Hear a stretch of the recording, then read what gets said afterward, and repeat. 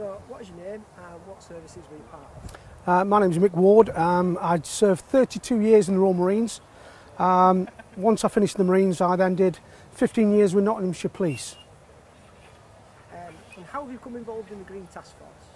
How I've been involved with Green Task Force is I work for a veterans charity called Care After Combat, who specifically work with veterans in prison. And we were invited over to look at what the Green Task Force do and whether the guys from prison would be able to be employed once they leave prison doing this kind of work. And so what are you hoping to get out of today's volunteering day? What I'm hoping to get out today is to see what Green Task Force do,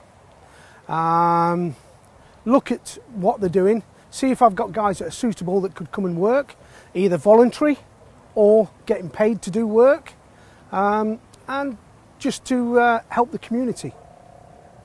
And what kind of difference do you think today's activities will make for both the school and just the local area?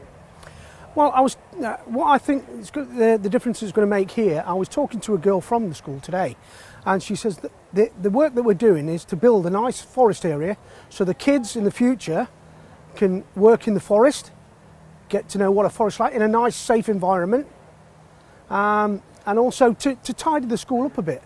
You know, it's not very good looking at railings for kids. It's going to be a lot better once they have bushes and trees, and they can run about and play in them.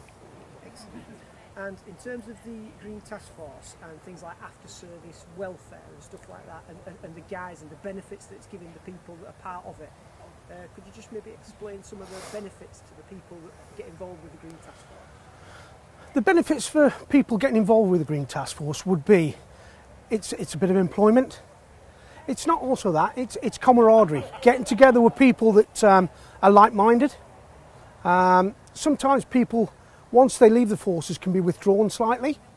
Getting involved with the Green Task Force will make you meet people, get you out in the open, getting you doing things, and it can open the door to other things.